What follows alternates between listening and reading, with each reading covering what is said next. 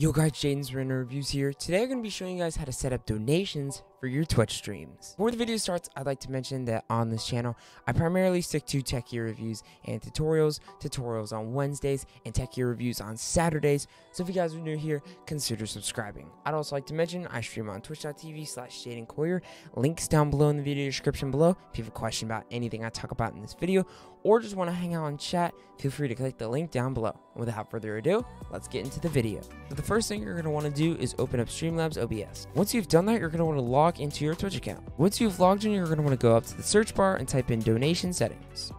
So in order to set up donation, you're going to want to connect one of these. So I personally am going to use PayPal. It's the most common way. So in order to connect this, all you got to do is click on it, click connect. It'll bring you to PayPal's website, and you're going to want to sign into PayPal. If you don't have an account, you can just make one. It's super simple.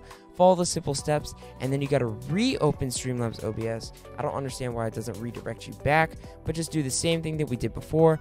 Log in, go back to donation settings. Once you've successfully connected your PayPal account, and you'll see green letters to say connected. I'm not connecting mine because I already have it connected on my main account, and this is my alt account. But now let's get into the settings part. So over here where it says method, there's settings. So if we click on settings, we're first going to make sure our currency is set properly, and then the minimum amount of donation. So you can change this to whatever you'd like. You can also change the maximum message length.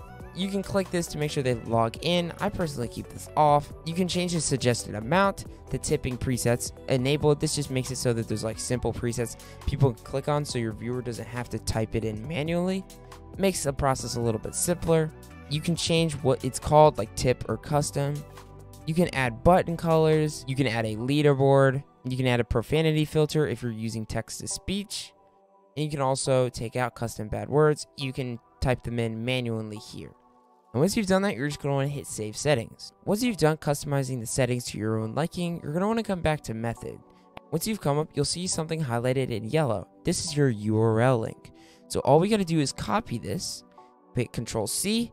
Now we're going to want to open up Twitch. So once we've opened up Twitch, you're going to want to head over to your channel, and we're going to create a panel for donations. So as you can see, these are my current panels, and the beauty of what I'm going to show you is that a viewer can simply click on the panel and it brings them straight to your donation page. This is what yours should look like once you've customized everything to your own personal liking. So if we come back to Twitch, we can click on edit panels, and we're going to want to create a new panel. So you can create a new panel, go to add text or image, and then you can name the panel. I personally don't do this.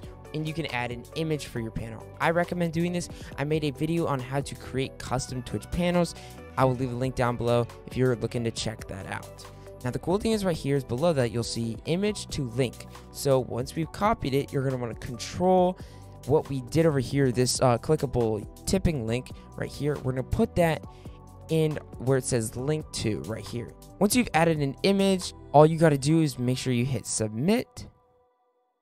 Once it's submitted, you're going to come back here, click on turn off the edit panels. And if we come down to here, you'll see our donations bar. And once you've done that, all you got to do is click on it, and it'll bring you to your page that looks something like this. This is a great way for your viewers to access anything quicker with your panels. This works for not only just donations, but anything else you can link up to. Like if someone wanted to join my Discord, they could just click on it, and it would give them the invite to my Discord.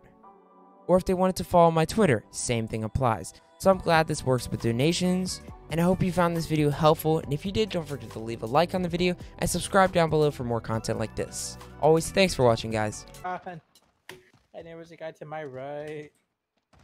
10 seconds. Dang, I was gonna be tied soon. Right there, right there. Oh! That's it, lads. On to the next round. Get ready. Shading. Let's see this again. Dude, that was nice. That was. You gotta clip that. Yeah, clip, stream.